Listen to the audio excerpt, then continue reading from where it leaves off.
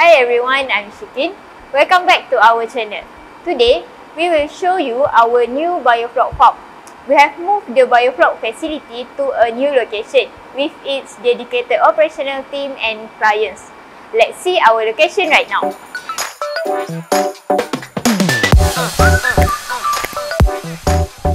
As you can see, our new location is unlike any conventional shrimp farm. We are located in the urban areas without access to seawater. At our farm, we make our seawater that is used to culture shrimp from the post-survey to marketable size of 20 to 30 gram shrimp, all within this facility. What makes indoor farming interesting is we can control the biosecurity. Having the farm indoor, we can control the disease outbreak by restricting the outside visitor. Outdoor farm might easily be exposed to shrimp predators such as birds, which probably bring the disease from another farm into our farm. High-tech equipment we use for our farm might seem attractive to other people or the theft. If we can secure the farm by making sure the door is properly locked, and maybe you want to put a CCTV on your farm, it can be done indoor. Other than that, we can control the contamination coming from the seawater. Earthen ponds usually pump in and pump out the seawater to treat ammonia. However, we can do it differently by making our seawater. To make artificial seawater, you need to have the sea salt, tap water, sodium thiosulfate and anti-chlorine, and a refractometer to measure the salinity. You need to mix the desired amount of salt into the tap water and stir until it completely dissolves. After that, use the refractometer to check the salinity level and adjust the salt requirement accordingly. The Biofloc farm is located near the city centre and very close to the residential area. We can supply the shrimp directly to the restaurant or end consumer without having a long supply chain. It would be interesting if the customer know where their shrimp coming from or how their shrimp was cultured. This year, COVID-19 has brought difficulty to all over the world, including seafood farmers, exporters and traders. Even so, it is a blessing as our shrimp Biofloc farm still operated as usual with minimal run. We can get the post-survey for nursery during the restricted movement control. With that, we can still produce the shrimp product to meet our client demand. Although the fisheries and aquaculture industries get affected by the COVID-19, we still able to survive by supplying the product within local scale. It might be difficult for those who depend on international trade due to the closure of global market. Besides, we can ensure the food security.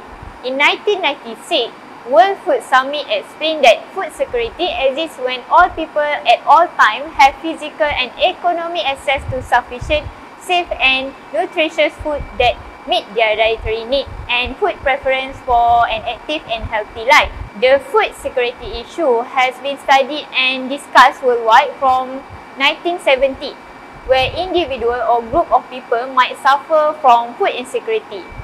To prevent and cope with the food insecurity, we can make it better by secure the seafood supply aiming at the local aspect.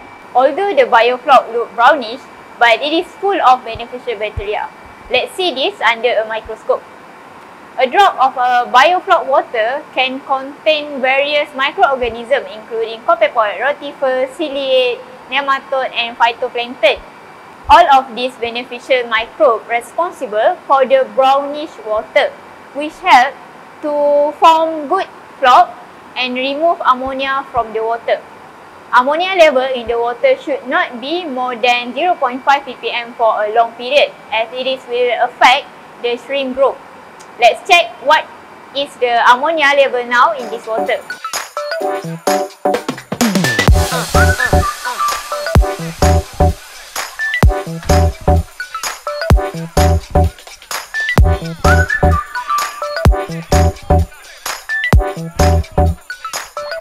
After 5 minutes, you can see the results.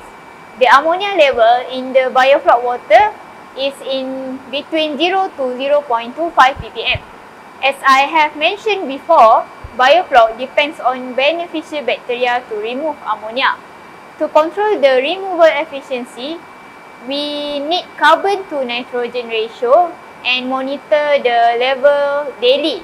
If the Biofloc system operated at its optimum, you can have zero water exchange, which can save the salt and water usage. Now, let's move on to see our current setup. We currently operated with 5 tanks. One tank we use as our nursery. This is our nursery. Here we have an oxygen con to supply saturated oxygen and improve the shrimp feeding. Inside this tank, we put a protein skimmer to remove the small solid particle.